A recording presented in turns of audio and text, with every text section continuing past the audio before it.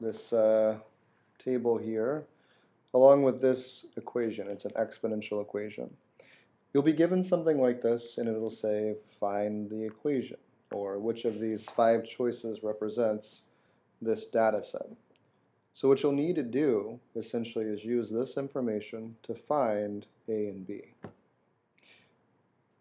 How to do that? Well, it's not too bad, Mitchell. What we'll do first is just plug some points in. Let's plug the easiest one I can think of, this one in. So I would write 5 equals A times B to the 0. Just plugging in 5 for Y and 0 for X. What's B to the 0?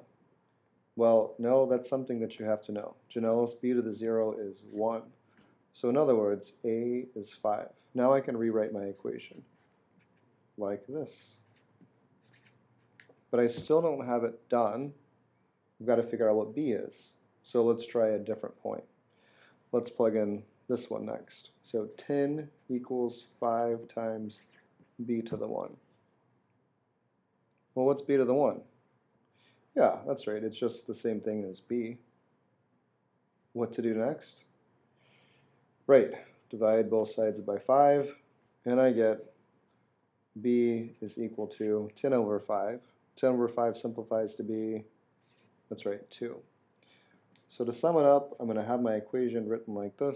F of x equals 5 times 2 to the x, and I look for that answer choice, and then I'm done. Take a moment and think through what each of these steps were. Think through what each of these steps were. That's right, the first step was I had to plug in a point. I chose the easiest point. Good. What's the next one? That's right, well, luckily it was B to the 0. That let me just find A out immediately.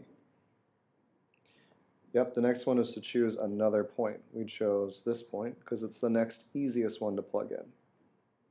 That gave us 2, and then we just rewrote the equation. Good. So take this down before you've done anything else. Nope. Take it down. Write it down. Write this whole table down. And what else should you write? That's right. Write the formula down that we've been working with. The formula again is f of x equals something times something. That's right. A times b to the x. Write that down. Good. So in this case, we need to find the formula, and then we'll use the formula to help us find k, because there's an unknown variable. So what we're going to do is the same thing we did before, which was, that's right, plug in these numbers. 5 equals a times b to the 0. B to the 0 is, that's right, 1. A is 5. We're going to plug this back into the formula, so f of x equals 5 times b to the x. Choose this point again, and we get f of x equals, well, 10 equals 5 times b to the 1. B to the 1 is b. So 10 equals 5. Divide both sides by 5. I get 2 is equal to b. So here we go. I write my formula down. F of x equals 5 times 2 to the x. How do I find k? That's the next step. So this was actually the exact same formula, the exact same work, which is why I went through it a little faster. And now we've got to find k. K is the y value for x equal to 3. So we'll plug in 3. F of 3 equals 5 times 2 to the 3. 2 to the 3 is 2 times 2 times 2, so 4 times 2, so 8. 5 times 8, 40. So k equals 40. Repeat the steps, repeat the new step. That's right, the new step was we had to plug the x value in, the 3, in order to get the k. Copy this new table down. It's for something called h of x. We've got new information, new x values, new y values, new formula, h of x. That's right. It's still the same idea, though. A times b to the x. Good. Got it copied? For sure? You got all of this written down. Really? All right. If you're ready then, Gerson, let's keep going. So we've got this formula down. The first thing that I'm going to do is, oh wait, you guys have practiced this twice now. Have you done yours? And so here's a reminder. Watching this video is the same thing as going to class. If you just sit there and don't pay attention, or if you just sit there and watch the video, it's the same difference. What you need to make sure you're doing is actually pausing the video and following along, doing the best you can, and then when needed, then asking out and reaching out for help and so forth. So, if you've actually attempted this problem, I'll uncover it.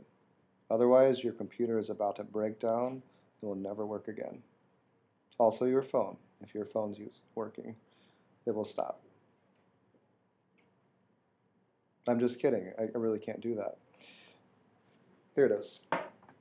So I found A, I found B, and then I found the equation.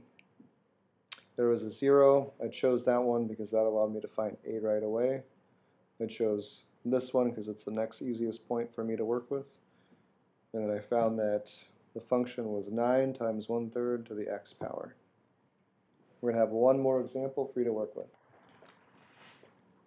So take this problem down now. Yes, it's still the same formula. It always will be. We're still finding k. So find k. Take this down. When you're ready, unpress pause. Hey, look, it's this formula again. Well, that's because I forgot to find k. Let's find k. In this example, k was when x was a -2. So that means I'll plug a -2 into my function.